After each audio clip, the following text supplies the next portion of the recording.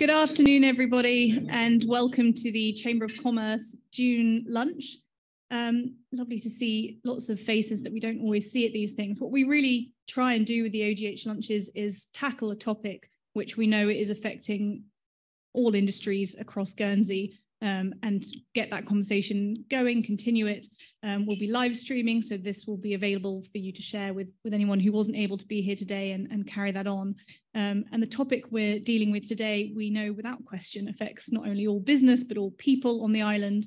And we're really pleased to be co-hosting it with the Sustainable Business Initiative, which is an offshoot of Chamber. Now, if anyone doesn't know, Chamber has lots of industry heads representing sectors across the island.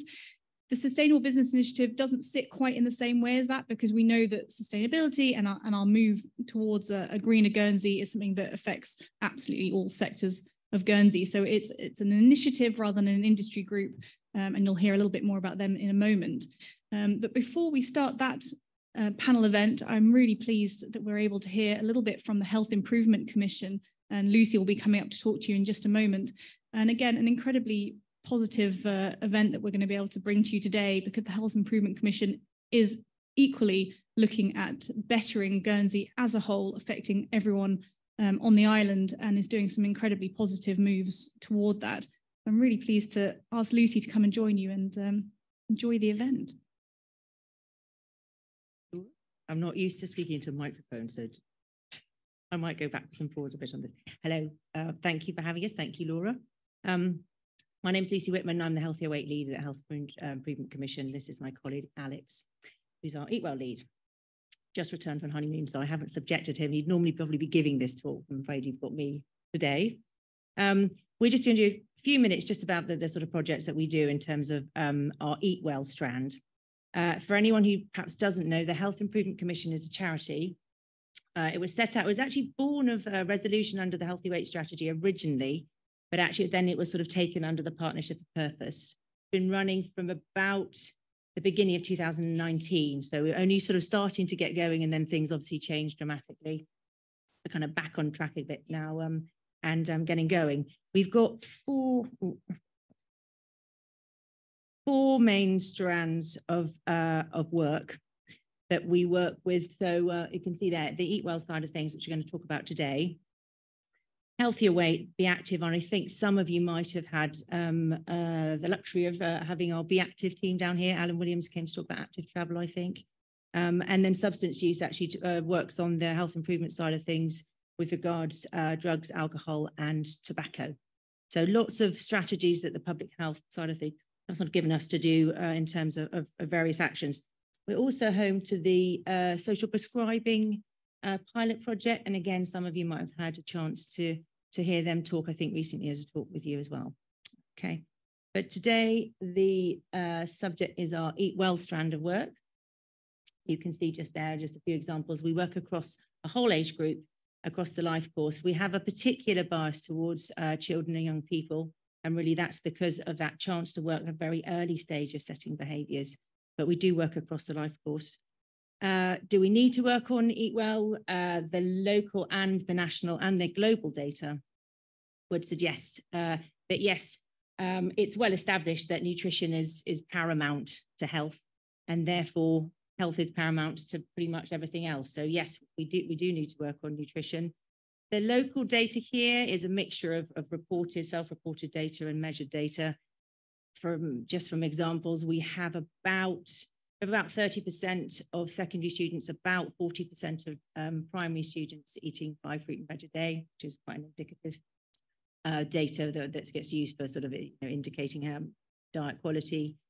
We have about 50% of adults reporting that. We're going to, that piece of data, we changed the question, and we do wonder whether or not there was excitement around answering that. But let's say there's about half, maybe a little less for adults eating that sort of diet quality.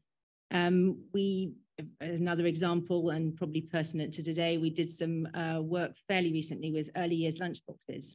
We looked at about 170 early years lunchboxes, what they took to school and what they actually then ate. Of course, tends to be different. In those boxes, you had a whole range. You had lots of fruit. Sometimes we saw the same banana going in and out all week, but there was plenty of fruit. About a third of boxes had veg in them. a real dominance of processed meat and a dominance of white bread and quite a lot of sugary items. This is just a snapshot of the sorts of data, and I'd like to go on really, and the important part is the why, the influence is why, rather than any sort of none of the work we do is finger pointing. It's all about learning and understanding the drivers behind our behavior, seeing what we can do with that. So talking of that, the influence, I don't know if you'll be able to read this. Don't worry too much. The main point from that side is the complexity of the influences on what we actually end up eating.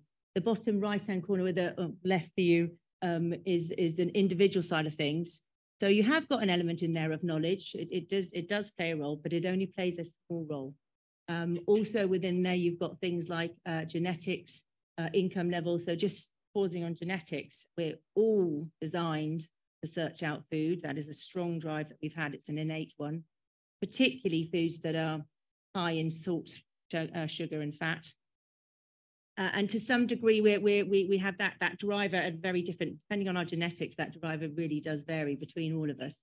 The same with our efficiency on actually storing that energy, all sorts of vulnerabilities that we have in terms of genetics that make us very different. But at the bottom of that, we all are looking for that sort of food, which commercially is obviously quite beneficial to get in now. Just in terms of income too, I just wanted to highlight obviously the influence of your income level is significant. I've just got another slide on the next one here, which if we're looking about the cost of living side of things right now is particularly influential and getting more and more influential in this. The decisions we make in terms of what we're actually able to eat are real, true options. And we're experiencing all of this. I don't know if you can see that. That's in terms of our food security is really compromised. And we see the full span right down to experiencing hunger here in Bailiwick. Just slightly, does it go back? Oh, I don't know if it does. Don't worry. The other parts of that complex side we're looking at were settings. So things like the importance of schools, of early years settings, of shops, commerce, and then the broader sectors such as the laws behind marketing, the laws behind agriculture, etc. All of those work together to influence what we actually end up eating. And that's why where we decide to work is really influenced by that sort of thing. So this is just an example of the large scale food manufacturing processes. That sector is massive now, obviously, but there's a big drive to produce a lot of quite highly processed food at cheap cost, which is then filtering down to our own choices. You can see on the bottom there, the change in portion sizes over years, where we've had this expectation of value for money. So you can see that some sort of attempt at scale of how things have actually changed in terms of sizes. The three in the middle are just an example of where our eating environment is influenced by the fact there are so many places to get to eat now, usually quite highly processed, appealing to that innate ability again. So you've got, you can buy food in a petrol station, a clothes shop, in a chemist, and usually, as I say, it's a certain kind of food. Marketing is massive business, obviously, particularly towards children, and quite recently even the laws that might shape that have actually been really watered down. This is another example of what they call sports washing. So that's KP did a massive sponsorship of teams recently. It was a cricket team. Again, highly influential at the end of food choices. And the last one is just about culture, our value of food. Have a hate culture, which is quite prevalent across a lot of working practices. That's something that we kind of accept and sometimes even get cross about if there aren't biscuits at a meeting. But all those things add together to kind of work. Oh, it goes one by one. So that leads us to the sorts of places that we're working. I'll probably be really quick. We're on 6 minutes. In the early years side of things, we have a really supportive early years sector here. They are amazing. State's early years team really get the influence that the early years settings can have on setting little people up for their eating behaviours during life. So they actually have a policy now. We've built a policy with them that goes across the span of their work. So it's what's taught, what's served, how staff role model, whole impact on little people. So we're busy working with all the early years settings have that policy now and be inspected on it. And we're slowly rolling that out. In the meantime, we do lots of other projects with them just to make things easier for them. So we've had 23 of the settings all wanted to get involved in free veg hampers that we delivered with special knives fingers off with. So that's based on that whole experiential learning. And we've had, I think, up to about 1,000 children involved in then trying out different types of veg. The most recent one we've done was the growing gang. So we delivered lots of seeds and potatoes and things across, I think we had about 14 settings involved, and they're just harvesting now. But our first potato salad, produced by little people only of about 3 or 4 years old. So these are the things that we try and enhance their kind of approach to it. Is a green bit coming or white? I'm not sure. Quite a similar approach in schools, but it's very different kind of beast. So there is a food in Guernsey schools policy that's supposed to be applied across schools. Again, it has that whole span from learn to how teachers role model through to cooking skills and what is served in schools. Big span, it's even working with days.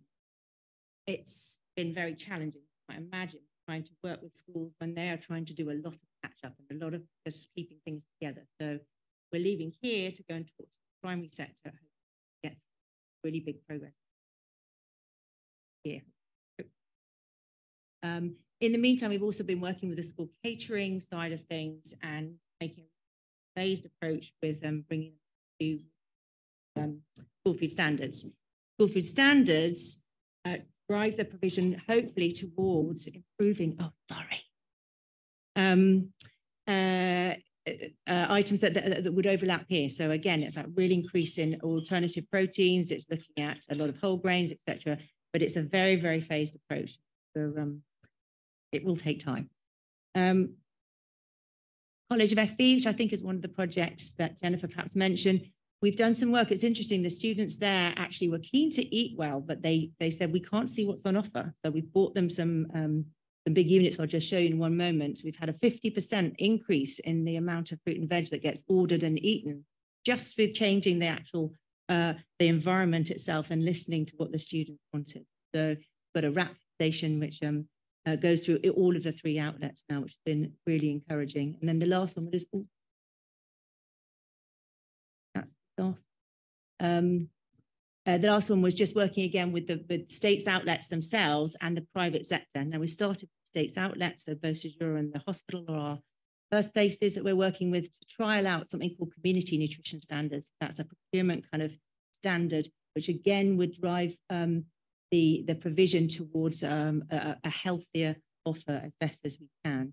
Sports clubs and things, I can see the top really examples of our policies. You don't need to worry about that. They're just the complex breadth they take into account. And just some pictures now. The top one is the menu that is now at the College of FE with the picture of the new units. The little people they're growing and they're chopping, support the sports, street sports with their trialing of veg and things. That just gives you an idea. Sorry, is that right? That's our, just in case you want to contact.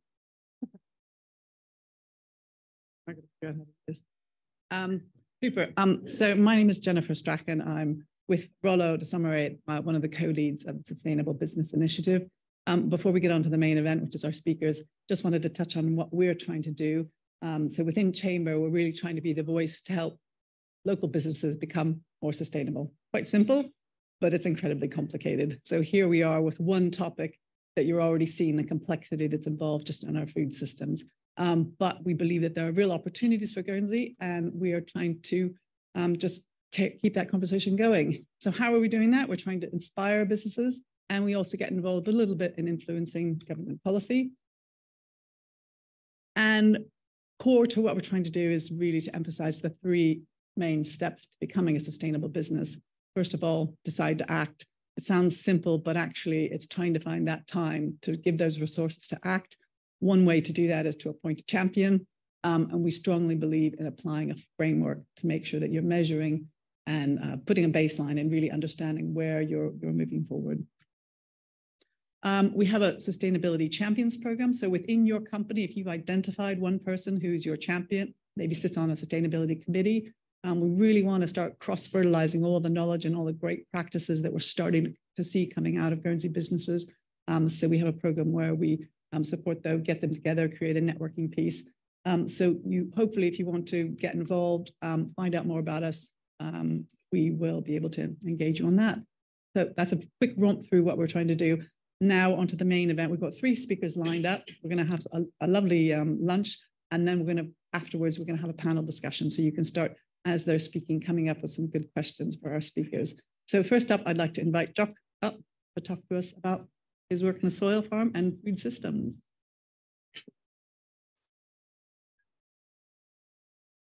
I'm going to try this mic so I can move around a little bit. Thank you, Jennifer. See if we got a slide. Yeah. So for those that don't know, I work at the soil farm part of my time. My partner Sasha works there full time. At the soil farm, we work in regeneration of soil health.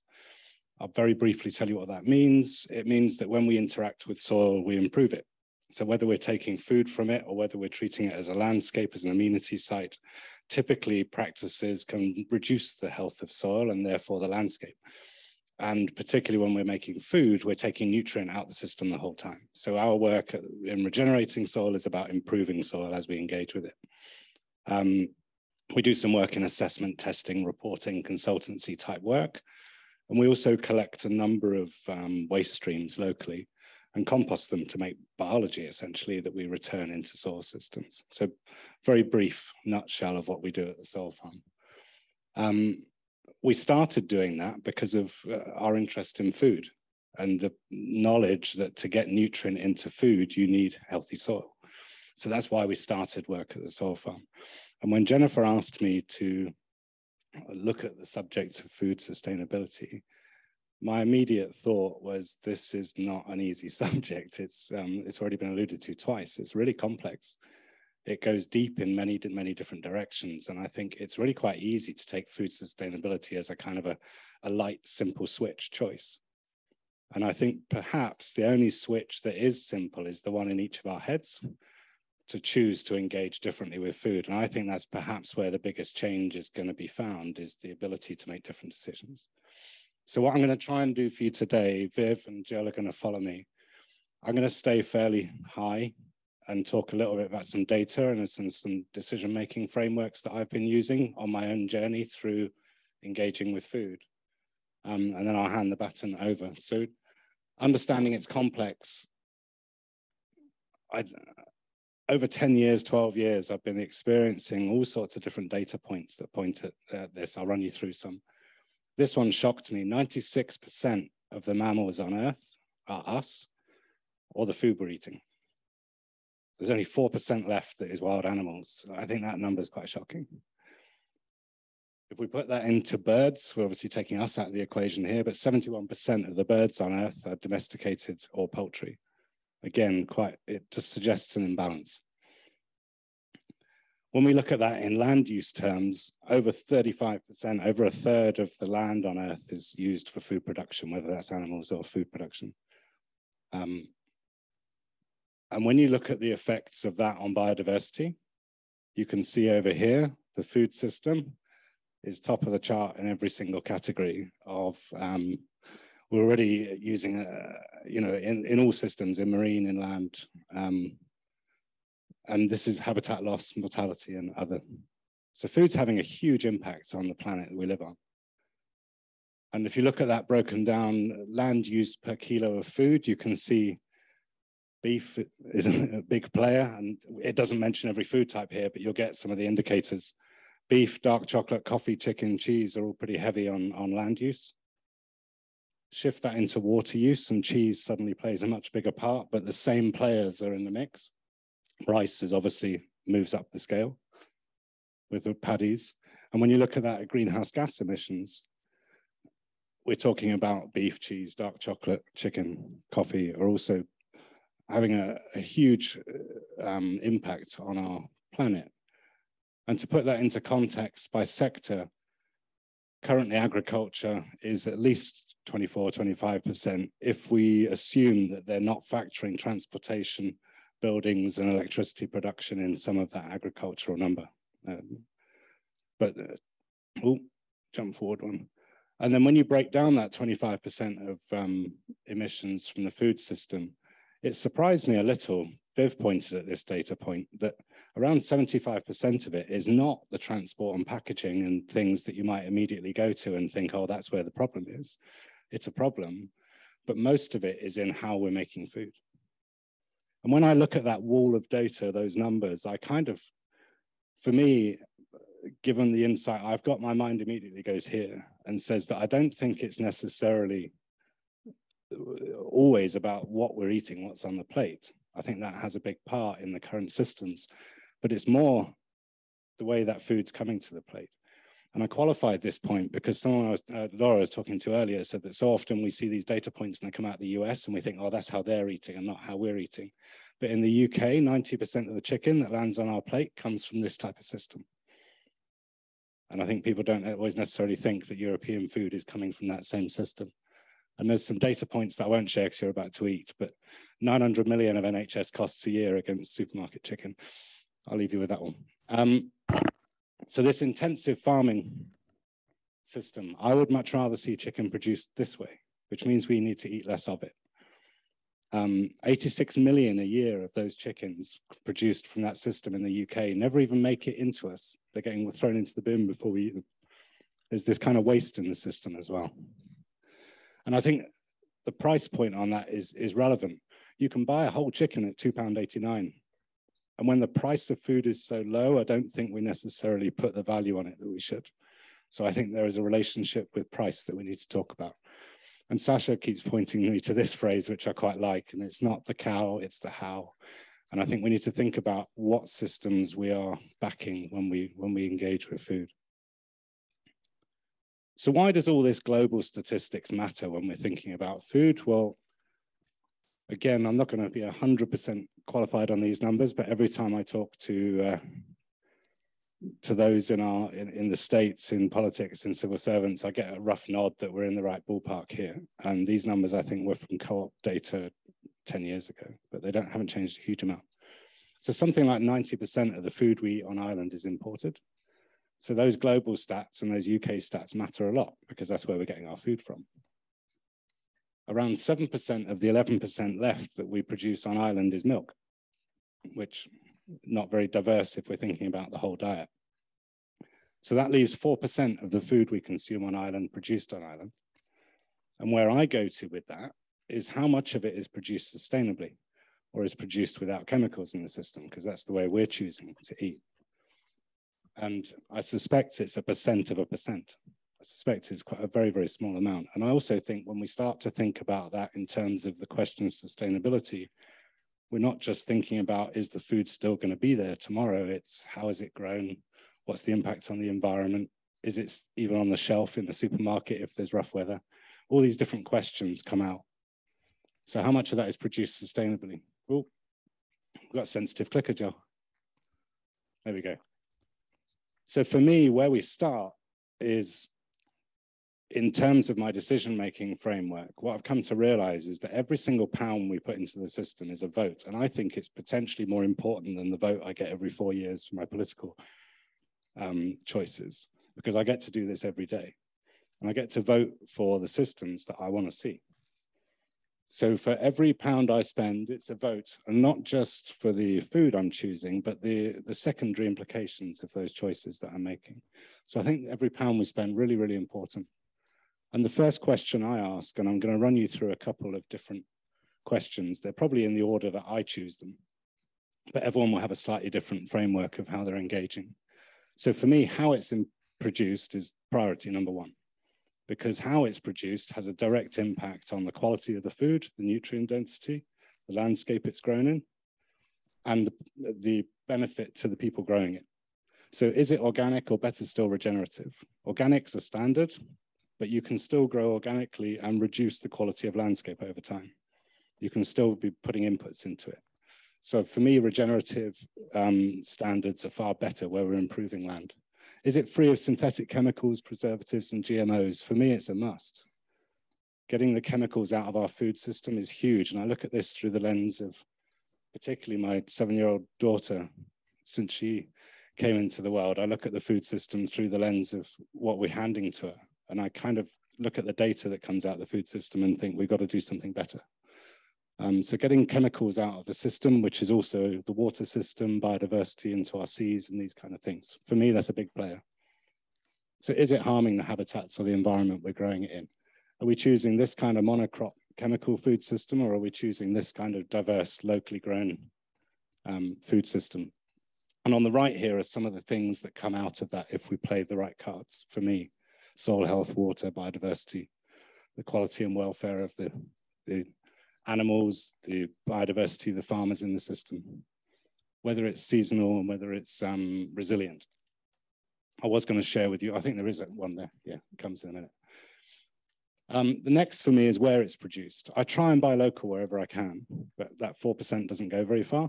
And we need to improve on that.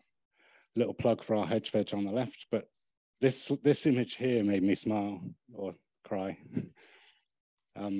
Pears grown in Argentina, packed in Thailand and eaten in the UK, just sums up for me some of the problems we've got. So is it produced locally, nearby? How far has that food traveled is the next question for me.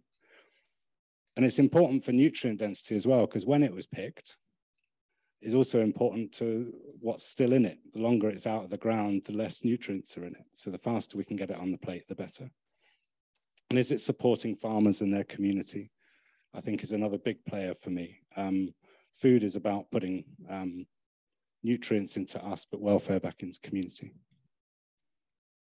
And then through the lens of our children, I think, is it investing in the future? This is another part for me in my choices. Are we improving our food security? This is a familiar sight, I'm sure, if you're shopping in the supermarkets locally, whether it's weather, whether it's season, whether it's, all too often there's empty shelves. I'd far rather be investing in this system and having some more resilience. Is the price appropriate for the product? I think is huge, because I think this comes back to that switch and some of the responsibility we have. I refuse to buy a £3 chicken. I refuse to buy a box that says duck for £4 with £1 on it. For me, it has to cost more in order for it to be relevant. I was drinking some of James's apple juice this morning, and my daughter talked about it as like, this is great apple juice from Rockets locally. And yeah, it's more expensive than the cheap carton one on the shelf, but you know how it's grown, you know what it's produced, you know it's local. And I think these are the decisions that I'm choosing to make. They are more expensive, and so I'm having to make other life choices to accommodate that. But if it's seasonal at the moment, we can sell you courgettes pretty cheap. They're coming out the ground thick and fast. I was trying to persuade Sasha to bring a box full and put them on the side so everyone could take one home for free, but I don't think she has. But for me, it's the supply chain issues. And if we do see more of this, how long does that 4% last us? I think there's a food security question as well. A question of waste. I think when we look at cost, waste is also something we can ask the question of, because I think when you look at it, there's waste right the way through the system, from what's dictated by buyers to the farmers and external weather factors and COVID factors and these kind of things, but also the transit time, damage, unsold goods, how much it gets wasted on the shelf and never makes it to the customer, how much gets wasted in preparation and consumption. And I know Jill's going to talk about some really positive steps happening in the OGH here about that.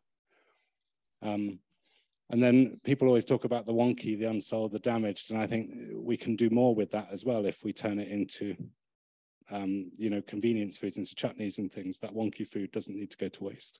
So waste, I think, is a big issue that we can improve our food system. And then really coming towards a little bit of a conclusion from me on this bigger picture side is, what's the upside of improving our food system locally, of considering food sustainability? Well, besides the great tasting, clean, local food supply, I kind of figure there's a few. Health and well-being, clear, energy, nutrition, resilience, a culinary culture. I don't know about you guys, but whenever I travel Europe, I can pretty much think Italy. I can tell you kind of, I'm starting to think food straight away. And Greece and these other places, they have a food identity. And I think Guernsey's surf and turf ought to be top of the menu with our seafood and our cow and these other areas, but we should be adding more resilient local food supply into that. I think there's huge opportunity for employment as well, and it doesn't have to be low grade employment. I think with the right approach, we can make some interesting employment opportunities.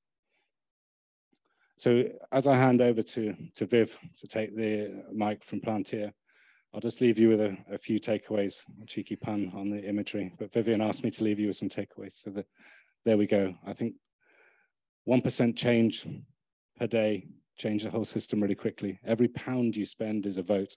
Please think wisely how you spend your pound, and ask questions of your food providers, because unless you're asking the question, they don't necessarily know that you're looking for change, particularly in restaurants and things, as uncomfortable as that can be. I'll hand you over to Viv. Thank you all for listening.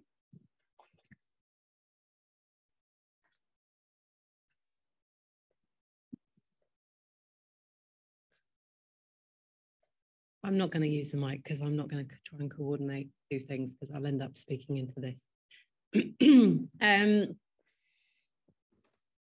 So I am co-founder of Plantier. We set up Plantier about 3.5 years ago with the aim of seeing plant-based options on menus everywhere.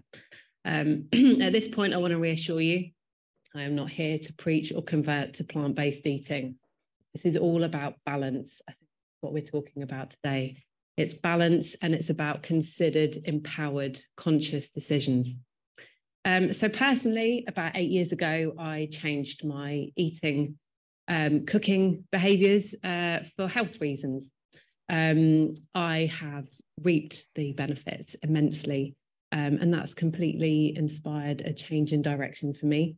I was one of those marketeers working in food, selling you those things that really don't do you or the environment any good. So I'm hoping that I've joined the brighter side. So when I moved from being vegetarian, I was vegetarian for a long, long time. I personally didn't like the taste of meat. And I think what comes through here is that there are lots and lots of different reasons for our food choices. I want to say it's a deeply, deeply personal choice. And I know that food is a very difficult topic to cover. It affects lots of our kind of traditions, cultural norms. And so it's great to be able to put this literally onto the table today. But when I moved from being vegetarian to plant-based, what I thought was going to happen and the mindset that I was adopting was one of restriction. I was thinking about all the things that I wouldn't be able to have. But actually what I found is a mindset of an abundance. And really, my diet is so much broader a result of making those changes. So, you know, Jock's talked about what's going on in the environment, and I think it's important to have a look at what's actually going on with our eating behaviours. So I've just broken this down by age, and this is a recent YouGov survey in the UK. Up here, we've got the 18 to 24-year-olds, 52% of them. So this green block on the left shows meat eaters. And this survey asked all the respondents to choose just one dietary choice, which I think a lot of us would struggle to do at the moment, but they had to select just one dietary choice. 52% classified themselves as a meat eater. Compare that to the over 65s, where 79% would classify as a meat eater. So there's a 27 percentage point difference between those age groups. And you can see that step change moving down with each generation. And then within that, the 18 to 24-year-olds, 20% identify as flexitarian and 19% don't eat meat at all. So there's quite a big shift happening, and it's not really much of a surprise, because the number one worry for 18 to 24-year-olds is the environment. But that's not the only reason that we're changing our eating behaviours. 55% would say that health is the driving force, 49% from animal welfare and 30% from the environment. And I think documentaries on Amazon and Netflix, things like What the Health, Cowspiracy, Seaspiracy, Game Changers, are putting information about our food systems right at our fingertips. And we are seeing a real mindset shift as a result of those documentaries. Quite often when I'm speaking to clients or speaking at events, their changes have come off the back of these documentaries, which is really quite a powerful tool to be empowered with the knowledge of what's actually going on behind the scenes and digging deeper than those food labels. Oops, it is sensitive.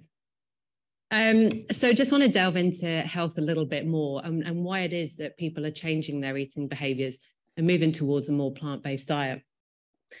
We tend to think our health happens to us, but actually about 20%, less than 20% of our risk of disease comes from our genes, our genetics.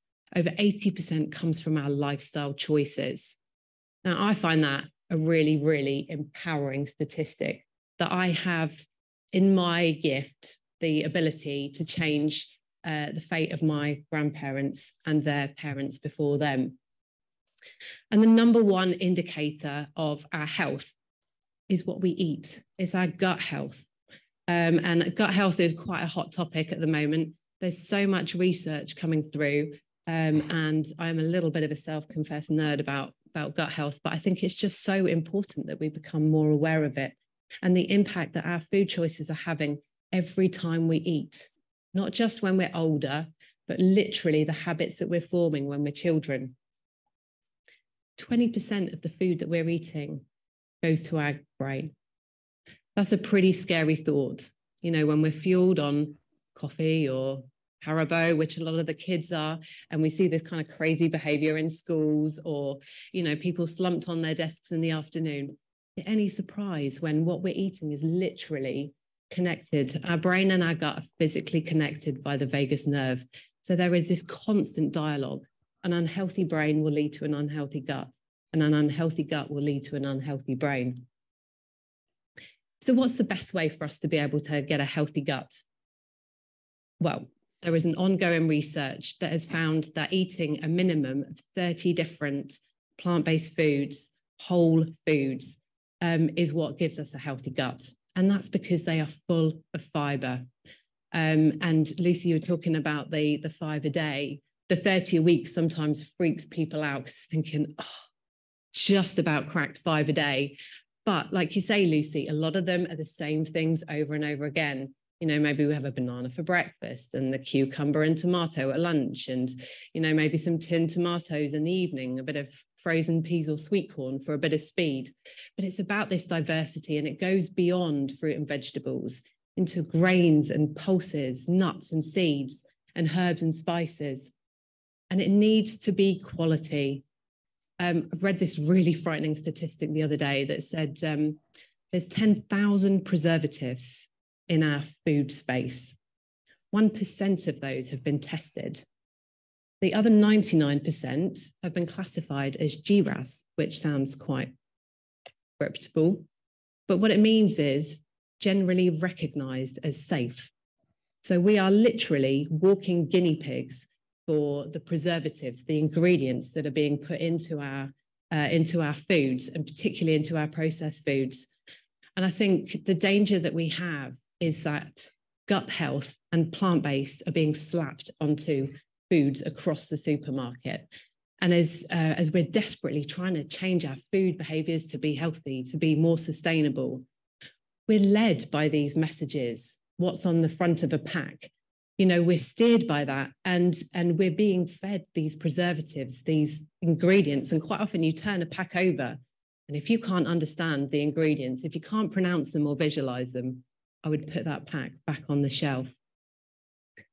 And also, just while I'm on food industry bashing, the bliss point is one to really be aware of. This was developed in the 60s and is this combination of sugar, fat, and salt, which keeps us going back for more. Think about Pringles. They are literally the kind of epitome of bliss points. And not only have they done it with the ingredients, they've done it with the slogan as well. Once you pop, you can't stop. It's almost like a challenge to us to just keep going and see if we can actually get to the bottom of the tube.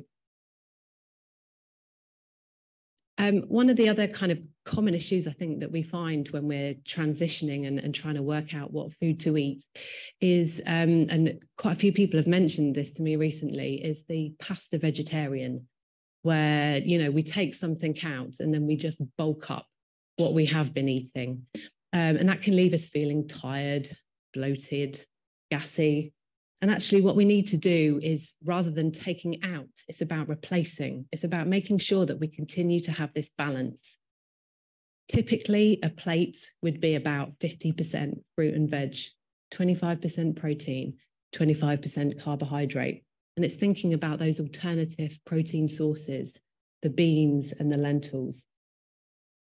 And this, the blue zones. Anyone heard of the blue zones? Yeah, quite a few nods. So these are 5 regions across the world where they have the highest living number of centenarians. And what's interesting about this is that they are spread across 4 different continents. So it's not just a local culture or genetics. What it's based on is 9 consistent lifestyle characteristics that are helping them to live long, happy, and healthy lives. One of those characteristics is their 95% plant-slant diet. So they're replacing their protein with beans and lentils for the majority of the time, but they still enjoy meat. But when they enjoy it, it's about once a month. And the portion size, this is the kind of really interesting one. The portion size is about the size of a deck of cards. So when you think about the portion sizes that we see in restaurants or on supermarket shelves, there's a huge difference. So like Jock was saying, it's not just about the animal, but it's about the quantity as well. So why does this matter? I mean, wouldn't you love to see the blue zones? Wouldn't you love Guernsey to be on that blue zones list? It would be amazing if we could do that for our community. And what we've achieved before, is there anything that could stop us? Well, I could think of a few things, but we can work on them.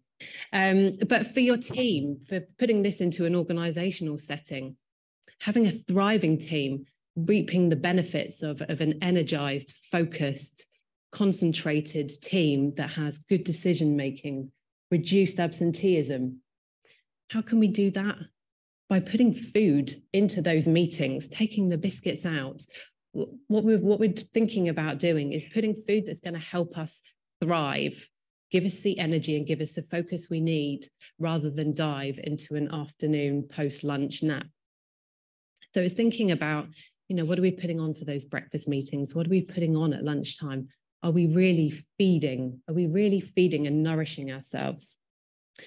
And it's also thinking about value alignment, thinking about these 18 to 24-year-olds that are coming into the workforce, thinking about the food choices that they're making. They want to be able to see a sustainability strategy that runs deeper than website copy. They want it to be able to run through every aspect of the business, and that's what's going to help them make their decision about where they want to work and what they want to do. A little bit of a provocative line, the vegan always chooses, but this is quite true. If you have a vegan in your family or in your team and you're going for a meal out, you have to go wherever caters for that person. And I've had some pretty catastrophic experiences. Quite often there's a menu and they'll say, right, you can have this without this, this, or this. Okay, that would be vegetables again. Or somebody, I've had a waitress put my dessert down and she said, so sorry, yours doesn't look as good as everybody else's. Think about the way that you're communicating, what's written on the menu, what's written on your website, and how you speak to the customers. We had a buffet fairly recently, and I walked in and I was over the moon to see vegan food as part of that buffet. Then I looked down the other end of the table to the plates of normal food. It's thinking differently about our food choices. As I say, the generations, our food choices are changing, and it's about reflecting that in every aspect. So kind of moving on from what Jock was saying, how do you want to spend your pound? What's your priority list? For me, organic will always be at the top. It's not always accessible and it's not always affordable. I am very aware of that. But when I would prioritize my spend on food over anything else in a similar way. But for me, organic, I would rather have less chemicals in my food, but have it packaged. Wouldn't it be brilliant if we had an option of organic, unpackaged food? But at the moment, we're at a point where we have to make decisions, and it's thinking about what is your priority list. Ooh. And I think quite often in our quest to do something 100%, to be perfect, we find ourselves not making any progress at all because it's overwhelming. We're talking about a lot of different areas of food today. And I think it's about being able to just pick one thing, that one thing that starts you on a journey to making changes, because those small steps lead to long-term transformation. And there's a brilliant tool called crowding out that you can use to be able to help you with that transition. So rather than taking out, that example of the pasta, you're taking out the protein, think about replacing rather than removing. The crisp habit is something that's carried over from our kind of childhood packed lunches into our meal deals on the high street now. So what we need to do is think about how we can start to take that out, maybe 4 days a week instead of 5, and we have something different. And then we move it down to 3 days. So rather than seeing this as a whole big change, take it step by step. So just in summary, we had to have 3 takeaways: balance the plate, create your priority list, and crowd out rather than try and do everything. I'd like to pass over to Jill now, who is Director of Sales for Guernsey Red Carnation Hotels. And she's going to talk to us about the sustainability journey that the OGH and the Duke of Richmond have and continue to be on.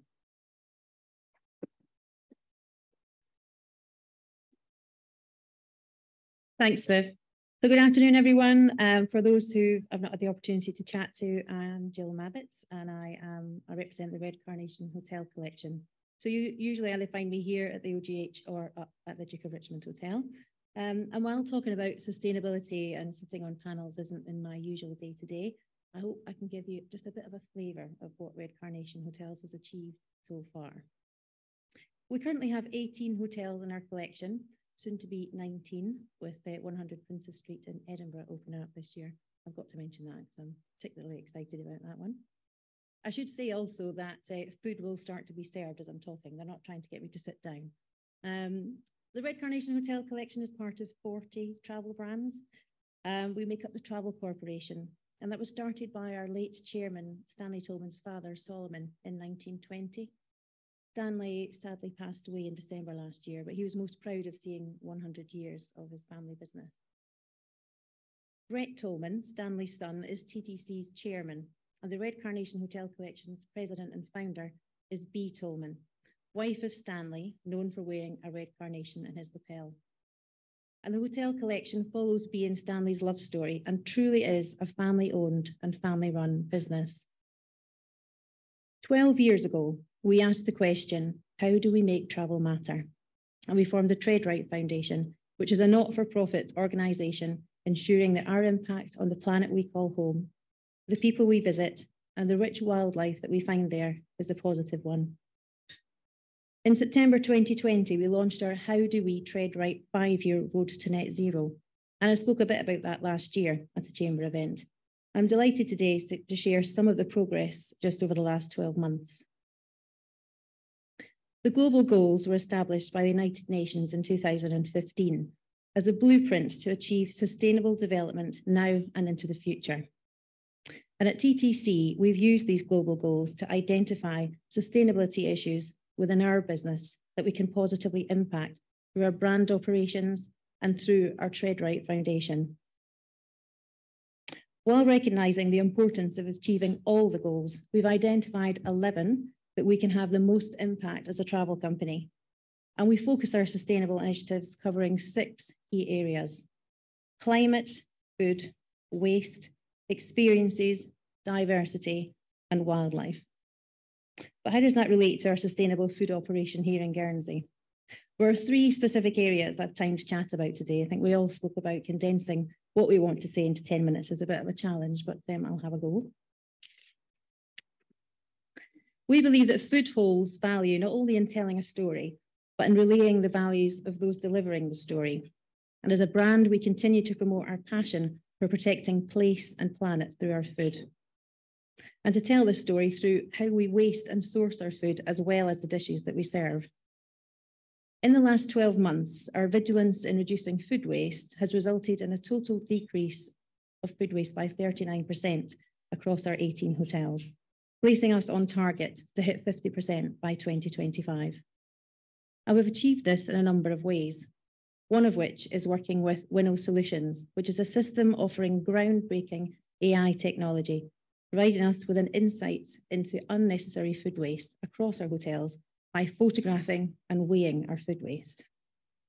Winnow's mission is to create a movement of chefs to inspire others to see that food is too valuable to waste. We installed Winnow Solutions in our hotels in 2021, and we certainly had our challenges. Each of our hotels are very different. Every kitchen is different, both in terms of the layouts and operation.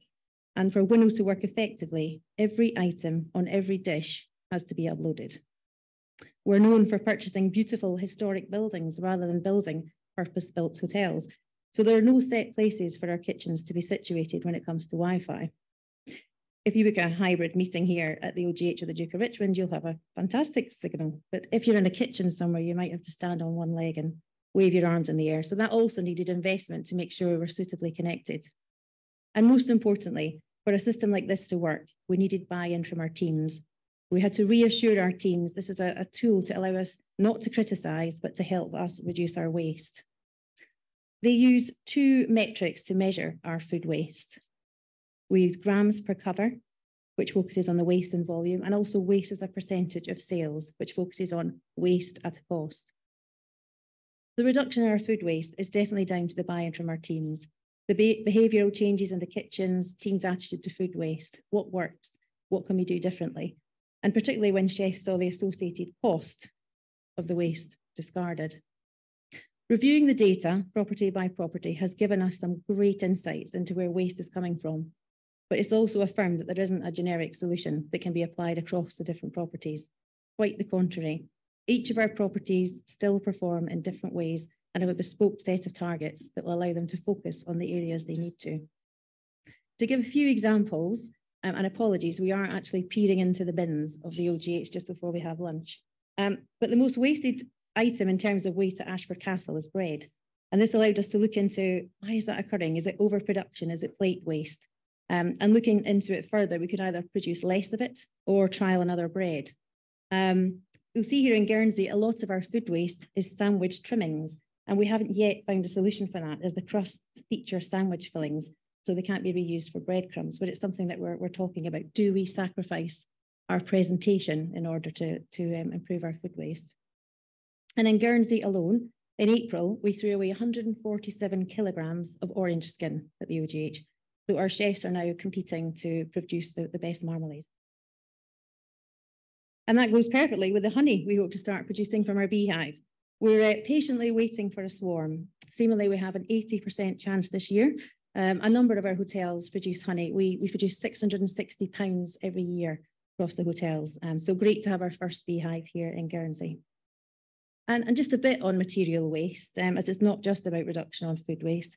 In addition to an 88% reduction in our printed brochures and transferring a large proportion of our guest information into electronic form, we are proactive in the commitment to eliminate unnecessary single-use plastics. When I spoke at the event last year, we had eliminated 46 single-use plastics in Guernsey alone, and that's now up to 51. Offering glass bottled water, although we do also tell our guests it's perfectly safe to drink our lovely Guernsey water.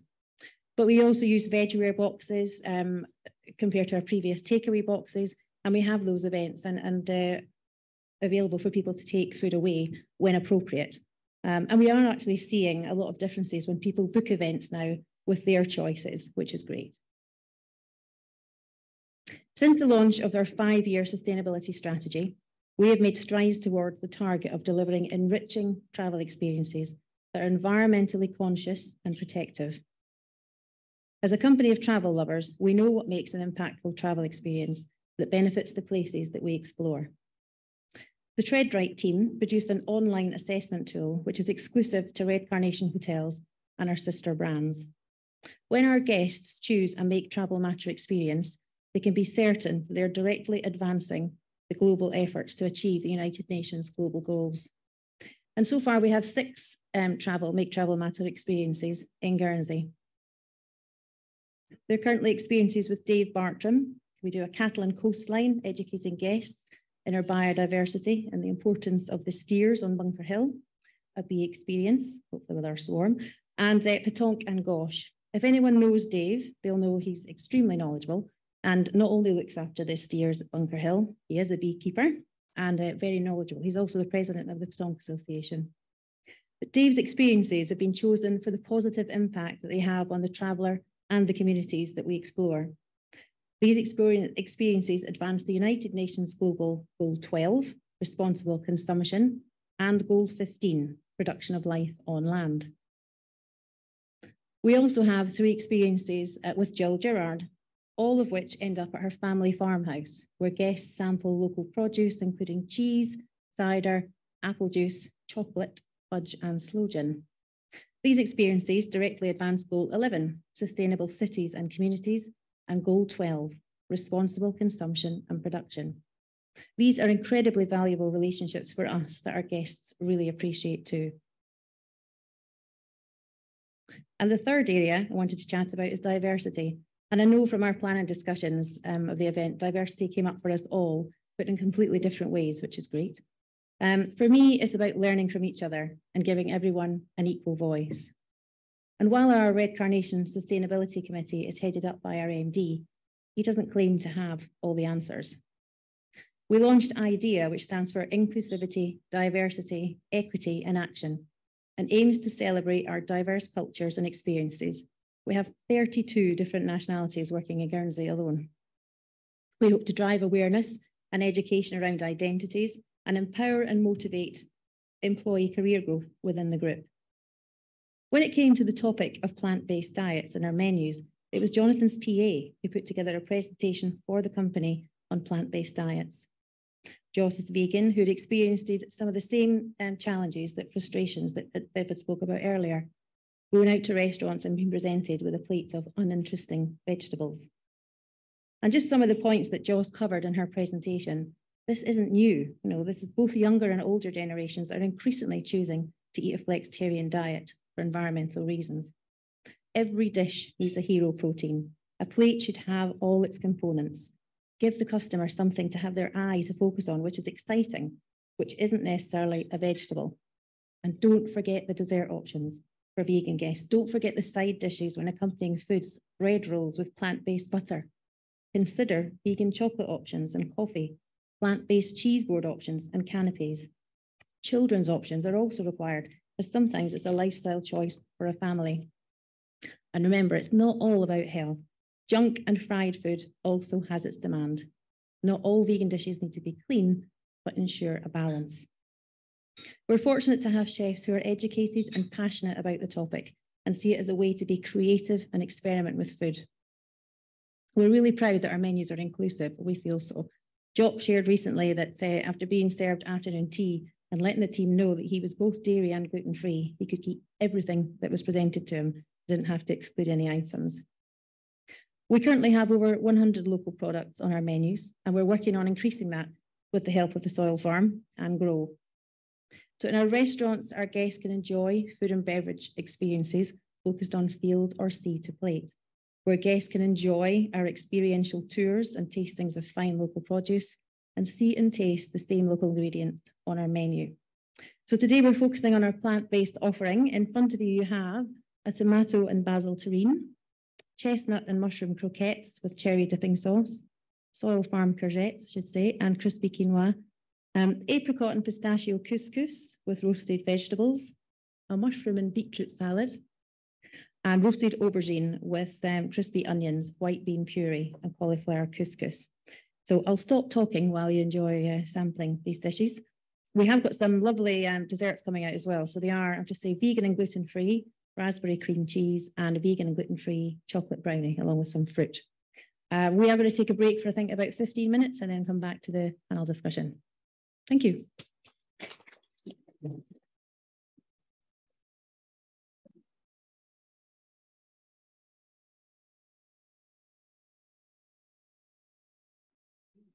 Right. I hope you all will agree that was it's been an absolutely lovely meal so far. Please keep eating. Just because of time, we're going to start going ahead with some Q&A, and I get the honor of starting us off with a few questions, which I will confess I did let them know in advance. But what I wanted to do was just take us from some really interesting content, some excellent observations to action points. We talked a lot about the complexity of the food system and the many choices that we as individuals, businesses, and the community are making with regard to food. So in terms of actions, I have 3 actions which I challenged my speakers with. Jock, if you were in charge of Guernsey, what 3 key actions on the food system would you take to improve the current way the system functions in our community and our impact on the world? Just keeping focused on food, yeah? Okay. I think it's, as I said up front, I think it's always really complicated, but I'll have a go. I think if it was me starting tomorrow looking at Guernsey, the first thing I want to do is understand what we're working with. I want to understand the landscape, how much we've got, how it's currently used, what quality. Because as I've said, I believe that the food system ought to be free of synthetic chemicals. And I think given that we're starting from such a low percentage point in Guernsey, if we're going to build a food system, there's no point in building a chemical food system. So I'd want to know what land we've got available, what it's currently used for, and undertake that audit. I think we'd also need to undertake some training and find people in the community wanting to work in the landscape. And I think there might be a perception that that job, when you're competing with a relatively affluent economic environment and the job landscape we've got, I think it's often considered to be a lower paying job, and I don't think that needs to be the case. So I think some training in the appropriate skills necessary to work in regenerative food production, in food and animal production. And I think route to market is really interesting as well, really important. I look at what James and Emma are doing with rockets, and I think the products there, it's a great product, it competes. I think this is something else I would look to do is create a food infrastructure where the majority of the spend goes to the farmer. I think that's one of the ways of getting the money into the system, is getting the price point of the food right. It's never going to be the cheapest food on the shelf, but getting the majority of that spend into the pocket of the person producing it, I think is one of the keys to underpinning. I'd rather that initial support and right pricing than subsidizing. So yeah, I think landscape assessment, training, and then building a new infrastructure. Thank you. Interesting observations. Vivienne, would you give us some perspective on 3 key actions individuals and companies should do to embrace a more sustainable food system? I think I'd like to kind of pick up on the 3 points that I'd kind of finished off with. And one of those was around your priority list, and really thinking about what's important to you, what's important to your business. I think much of our kind of food systems are ingrained, whether they're personal food systems or wider food systems, they're ingrained in habit. And those habits have changed significantly over the time, but very, very rapidly. And so the last 70 years. And I think it's first of all just working out what those habits are, and thinking about how we can change them. I talked about the balanced plate as well, and that's, balancing what's on the plate, but it's balancing it with quality, really thinking about what we're putting on our plates and what we're putting into our bodies, what we're feeding our children, what we're feeding our employees. Quality is so, so important, as Jock keeps alluding to. And thinking about that 30 a week, when you're balancing your plate, don't balance it with the same foods. It's the fact that, we're eating the same foods because the monocropping industry is just being perpetuated. And whilst we think we might be having a diversity of foods, it is the same foods that we're putting in. So really, really broaden and track how many foods you're eating a week. It's an interesting activity. And crowding out was the 3rd point. Don't take the New Year's resolution approach to change, because by second day, you know, whether that's January the 2nd or Tuesday, when Monday, everything starts Monday, you know, we've failed in our minds. Take that just one step at a time and just work out what that one step is. Choose that quite literally low-hanging fruit to start off with. Thank you very much. And I'm going to ask Jill a little bit about your fascinating journey that the business has gone on toward a more sustainable food system. Do you have 3 pieces of advice you would give to local businesses to help them on their own sustainability journey? Well, it's important to say that we are still very much on our journey. We're still learning all the time. And again, being a big business with investment in window solutions is incredible, but it doesn't have to be that. It can be something very small. And I always think about the guys from Innocent Smoothies when they wanted to set up their business. They had 2 bins at a music festival trying to engage their customers. It kept really simple. So it's to find a waste management system that's good for you and that can be very small.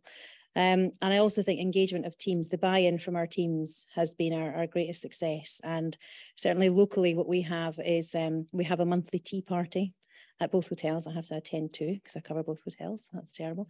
But the chefs prepare all the food that's on the menu, and every single member of staff gets to try it. And we celebrate, long service awards and different things at this event on a monthly basis. But it's just anybody in the hotel can tell you what's on the menu, which is great.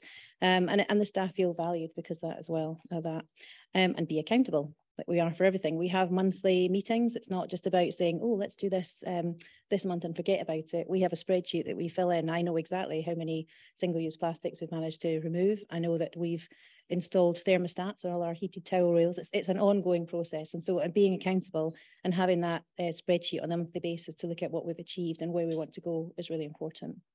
Super, thank you. I'm going to do one more question, and that is something which involves the states because they're asking for more money, and it involves Horace Camp, who's written lots of articles in the press about it, and that is Guernsey dairy. We've seen that cows and beef have got a large footprint here, but the Guernsey cow is regarded internationally as one of our most recognizable identifiers. We also know it produces an excellent product, as well as having better health benefits than milk from other cows. Yet there are sustainability issues. So what are the opportunities for Guernsey dairy in terms of investment, in terms of how it's placed, to become a poster child for sustainability?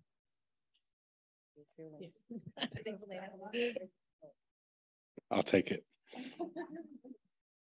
I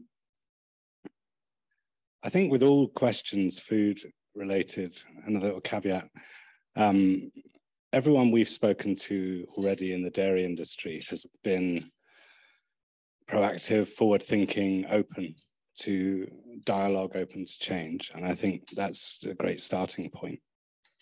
What my understanding of the majority of our dairy industry is there is a synthetic chemical usage within that industry. And my starting point is I'd like that to be 0. What we've done with that is start dialogue to put some training and mentorship in place to transition that industry over a 3 to 5 year period. And I think that's where the opportunity lies. Is for me, you're quite right. It's a poster child that we could be working with that existing lens internationally on our dairy and on our cattle breed, and amplifying it by being entirely chemical free. I think we can also, it's not the cow, it's the how. I think we can also be improving our landscapes through our cattle herds. And if you follow nature mimicry, when herds move across landscapes, they're through predators driving them. They're followed by birds that break up the manures and spread them around on the landscape and feeding off some of the bugs in the manures. So I think there's opportunities immediately to diversify with things like chickens following cattle. I think also when you run regenerative systems and you model the data that you see elsewhere on equivalent projects using Guernsey cattle breed, you can see that there's a terminology that a lady in Oxford used called cattle days per annum per acre. sorry, per acre per annum. So the number of days per year that a cow can spend on that acre. And she increased through changing over to regenerative farming principles using a Guernsey herd. Sasha will correct me if the data point's wrong here, but from 6 days per acre per annum to 60. So a tenfold increase on the use of that same bit of land, but doing so regeneratively and putting health back in. So I think we have huge opportunities. And for me, it's a question of building the relationship with the farmers that are used to being mandated and encouraging them to take up a training course and work with them to empower them ahead of what's, you know, legislations that are likely coming in fertilizer and other things. I think there's a huge opportunity with our dairy industry to fly a much better flag. So I'm going to pass my prerogative over to all of you. If anybody's got any questions for our panelists. I've got one from Paul there. Mike's coming your way. Thank you very much for an insightful and illuminating talks. There's one word that keeps coming back to me, it's choice. How do we make this accessible for those who don't have choice? For those who get left behind, for those who actually, we've all paid £25 to be here today. And for some people, they don't have that to spend a week. So how does this new way of being, which we're all behind, how do we roll out that for people who have perhaps £12 a week and in winter have to choose between heating and eating? I'm just really curious as to how this rolls out for everybody so that no one gets left behind. Thank you. So the question was on how these food systems that we're envisioning can support those that are left behind. I'll start. I would love to say that I have the answer. I don't. I completely and utterly agree with you, Paul. I volunteer for Guernsey Welfare every week, collecting the food donations from the food boxes in Waitrose, which in itself is a very privileged thing to say, that A, that I've got a car to be able to take it, and B, that we've got a Waitrose where we're buying, you know, a range of quality food. And every week I look in that box and I see heavily processed, highly refined foods. And it breaks my heart because we're perpetuating a system. And when I take that food in, or I'm asked when I take that food in, not to prioritize taking wholemeal bread because the preference is for white bread. Our tastes have been so driven by kind of marketing that we have a much sweeter tooth. We're driven by shelf life, and so there's a big opportunity to be able to educate, I think, in terms of how we use the food and the type of food that we're using, and winning over by taste. That's a really difficult question, Paul. I don't have the answer, but I think it's a collective thing and something that Jock and I have spent a lot of time talking about, and you can probably make a more valuable build on. I'll add a little something. Paul, I'll echo that whilst we've been focused on changing that 4% and building a food system, the price point thing comes up all the time. And it's one of the most challenging questions I ask myself, is how we bring that price of food down so it's accessible for everybody in it. But I also have to ask the question the other way: how do we make the price of food relevant so that the farmer's not the guy that's getting hammered? Because the farmers should be some of the most important people in our community in terms of we need them. So I think we have to figure out a solution that works both ways. And this is where I find the challenge. I think Viv's already made some really valid points. I think there's various ways. I suspect that the first improvements on that 4% won't be at the low price point. That's my first thought, is that to build an infrastructure here, we need to invest, and that's not going to come at the cheapest price point. That typically comes afterwards, right? So in product development. But I do think things like, we're going to need some labor, and if you were to come and give me an hour, I can give you £20 worth of food, and that equates to one of our weekly veg boxes. So I can give you a week's veg from our system for nothing if you can give me an hour. So I can take the price out of the equation in a way. And I also think another idea we've been talking about is if there's corporate businesses in the room that have good cash flow and they buy a weekly veg box and stick it in the office, they could buy a second one, and we could find systems where we could put that into other systems where the price is taken off and we can distribute it, so we can aggregate the pricing over the system without affecting the price point of the food for the farmer. So these are just some of the ideas we've been playing with, but you're right, it's a question we're asking all the time. And I suspect as that percentage gets higher in a local context, we can do even more with it. But to start with, I think we're going to have to be innovative and creative with how we try and address the price point.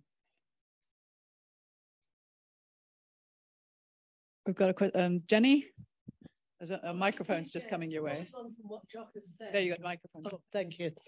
Following on from what Jock has said and the veg box idea, one of the things that I've always noticed about those who are strapped for cash is that they don't buy vegetables and they don't eat vegetables, certainly not fresh ones. They will use tinned ones.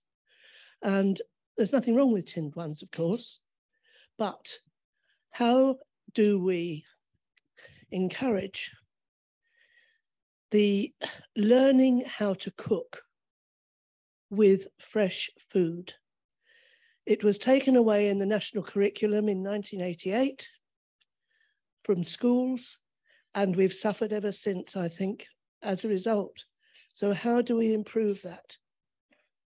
So how do we improve that sort of skill base of cooking, and particularly including fresh vegetables?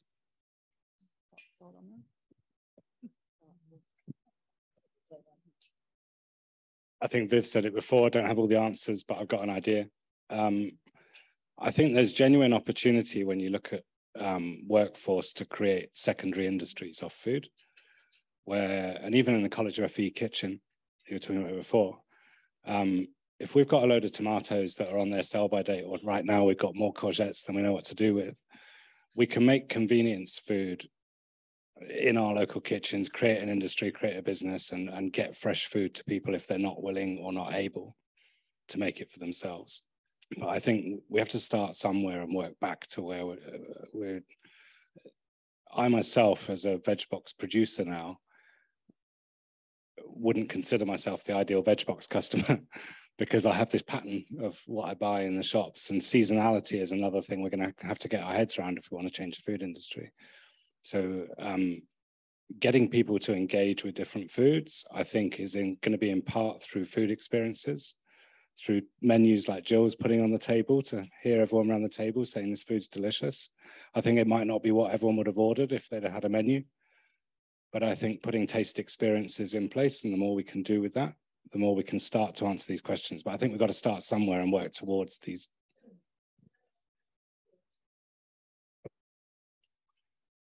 Again, price point is a big challenge and something we can work towards. But I think everyone here, regardless of their income, has got an hour. And so if we're motivated to want to change our own food choices, we can give an hour towards doing that. And so then for me, there's a potential, that's a level playing field. Yeah, the only thing that I would add to that is, again, just to mention Guernsey Welfare, I know that they are running a number of cookery classes within the charity to be able to support those healthier decisions and using food, well. Any other question? Yes, right next to Jenny. Well, my concern is for food security in Guernsey. I live in St. Peter's near 3 very large vineries. One is currently rented to a commercial grower, probably the last commercial vegetable grower in the island. The other 2 are empty. Now, I understand that 2 of these vineries, including the one that's rented to the grower, are earmarked for cannabis growing, and probably the 3rd one is too.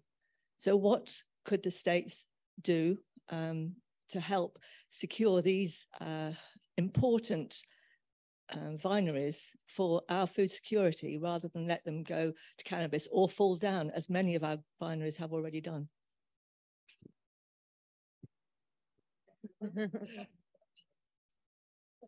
Thanks, Marguerite. I'll take that first. I don't know if others want to add. With my soil farm hat on, I can tell you that most of the soil testing and assessment we do in vineries, unsurprisingly, shows a legacy of heavy chemical use. They're riddled, a lot of them. And so they need work to remediate that chemical out of the system before we start producing food in them. For the record, the food system we're producing is entirely in substrate we make ourselves from local waste. So we're mitigating that. I think greenhouses present a real opportunity if we can get over that initial problem of what's in the ground in them. Yeah, so exactly, get a different substrate in. Raised beds at scale is huge cost and infrastructure and volume. So we're doing it in a no-dig system, which is closer to the ground, but yeah, different substrate. I think there is huge opportunity to, there's a lot of cost of infrastructure in those greenhouses. And I think a balance of greenhouse and outdoor space is probably the best way to increase seasonality, diversity, opportunity for food production in the island. And there are a number of really good examples. Many of them are going over to cannabis, you're quite right. We'll see with the way that industry is playing out how many of them stay there. I didn't say that out loud. We're not recording, are we? So yeah, I think there's huge opportunities in greenhouses. Again, for me, it comes down to price point. It comes down to the financial viability of, it's often a six-figure sum to starting point to recondition those things. And if you're working,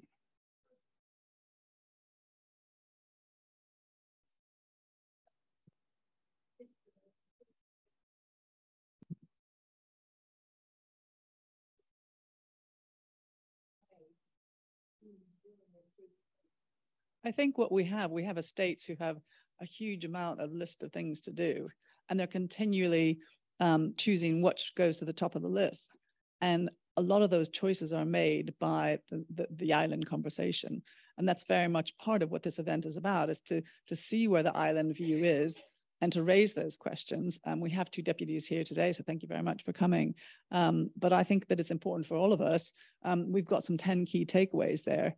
And it is that sort of, not only is it the pound you're spending, but it's the voice that you're using with those choices. So if these things are important to you, then we need to make our voices heard, and we need to continue this conversation elsewhere within your company, within your community organizations, and we need to indicate that this is quite important because it goes across the board.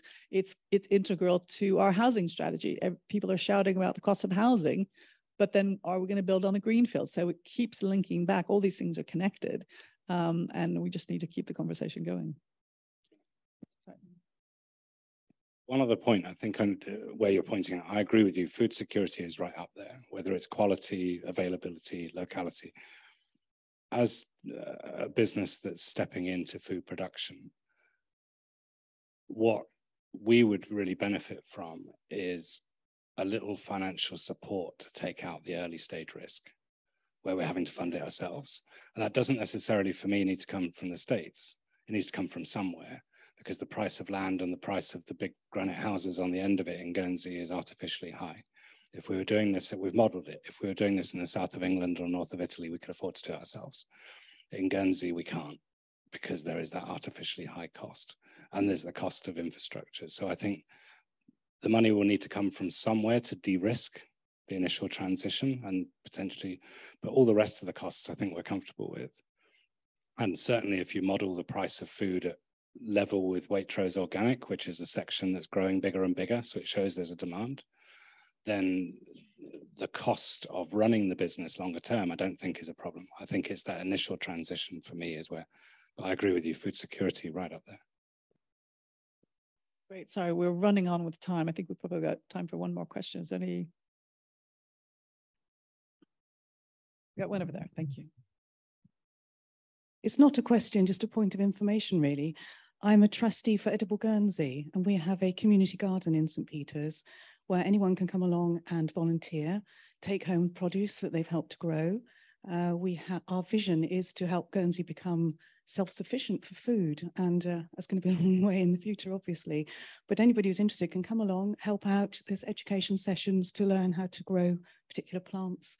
And we actually do have some cookery demonstrations sometimes as well, some very interesting foods produced. So edible.gg is the website, and anybody who's interested, take a look, and you're always welcome to come along.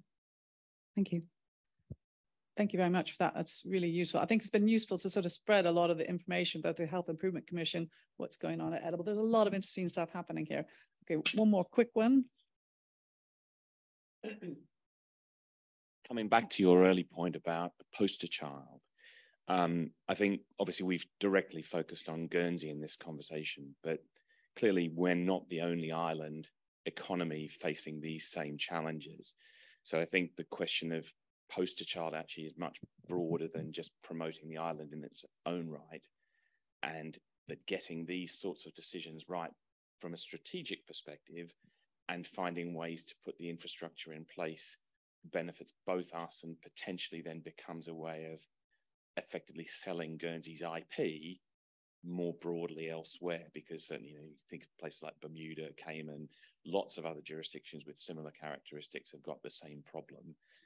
And when we had the marine lunchtime lecture a couple of months ago, you know, the Marine Institute as a means of sharing information and understanding, you know, is there a way of effectively doing more of that from here?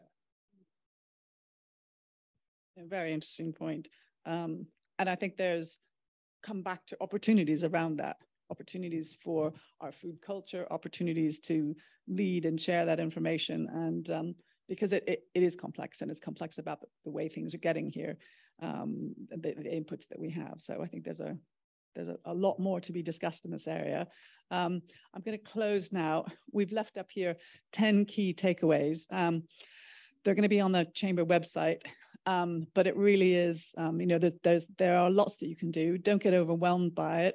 Start a little bit. You can you know, change things as you do, but you all are empowered to change. And there's a lot of ways here in which you can do that. I'd like to end by, where's the clicker? Here's the clicker. There's a few resources. So Winner Food Solutions was mentioned by Jill. There's both Viv and Jock are happy to help out with their areas of expertise. If you want to get more involved with the Sustainable Business Initiative, you can email us at the office at Chamber. We'd love to have your voice join our conversation. And we are having a next meeting, People, Planet and Pints, on the 14th of July. Details will be on the Chamber website soon. So I would like to close by thanking all the people that were involved today. Very much, thank you very much for the Health Improvement Commission for coming. I learned a lot. I knew some of what you did, but that was really interesting to see all the projects you've got. The speakers have put a lot of time into really trying to touch all the different complexities, and that was something we started with. It's such a complex system. How can we encourage us? Hopefully you've come away with some interesting insight into our food systems, both internationally and what happens here in Guernsey. And I wanted to say a final huge thanks to Jill and her team at OGH for an amazing meal. I hope you haven't missed the meat, and I hope you've enjoyed, and it was really a chance for the OGH team to show off what they can do with plant-based diets. So thank you very much for that. And I'm going to hand you over to Laura. Thank you, Jennifer. Yes, big thank you to Jennifer and the panel, and to Lucy for talking today, and to everyone for coming along. This is the third of a series of panel events we've been doing at Chamber, and this concludes that. We're going to take a short break over the summer period, and we'll be back in September for our next lunch with Diane Degare, the new president of the Guernsey Chamber. Just very quickly, if you're getting in touch, and please do, if you want to be involved in SBI, it's office@guernseychamber.com, just to make sure you get around to the right place. But you know, call us up. Our details are all online. So thank you very much. And I think we've heard today definitely the amount of opportunity that's out there, and the fact that it's all up to us really to make it happen. So thank you very much. And thank you to everyone in attendance.